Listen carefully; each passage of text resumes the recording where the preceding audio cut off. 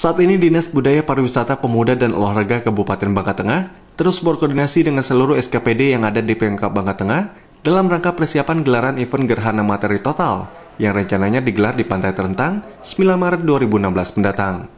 Hal ini dikarenakan seluruh SKPD di jajaran Pemkab Bangka Tengah akan terlibat langsung dalam kegiatan GMT. Yusuf, Sekretaris Disbud Parpora Kabupaten Bangka Tengah menjelaskan persiapan yang dilakukan belum 100%. Namun secara keseluruhan, persiapan telah dilakukan secara optimal, seperti persiapan rangkaian acara, lokasi titik pantau GMT, hingga perluasan titik pantau, serta perluasan lahan parkir bagi wisatawan. Kalau dihitung persen, kita memang belum 100%. Tapi saya pikir optimal lah apa yang kita lakukan dari tim kami maupun tim yang secara keseluruhan yang melibatkan seluruh SKPD yang ada di Bangka Tengah ini.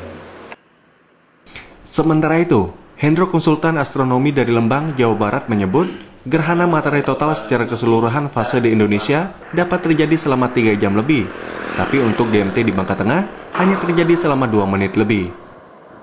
Gerhana matahari total itu nanti secara keseluruhan fase itu bisa sampai 3 jam lebih ya. Tapi untuk totalnya itu di Terentang ini kurang lebih sekitar 2 menit. 2 menit lebih ya? Ya, hampir 3 menit lah ya.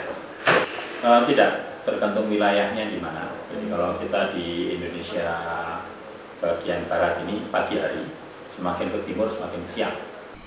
Di Bangka Tengah sendiri, titik pantau GMT akan dipusatkan di Pantai Terentang Kecamatan Kobak, di mana di lokasi ini menjadi titik terbaik melakukan pemantauan GMT. Dari pantauan di lapangan, sejumlah pekerja terus membangun fasilitas bagi wisatawan yang ada di pantai. Rencananya, Pemkab Bangka Tengah juga akan membuat kacamata gerhana matahari sepanjang 9 meter.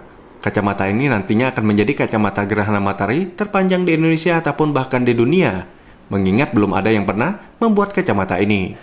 Pantai Terentang memiliki keindahan pantai yang cukup cantik dengan pasir putihnya berpadu serasi dengan birunya air laut. Bagi wisatawan yang membawa anak, tidak perlu khawatir untuk berenang karena pantai ini memiliki ombak yang landai dan aman bagi anak-anak berenang. Dari Kobak Bangka Tengah, Bangka Belitung, Rahmat Kurniawan melaporkan.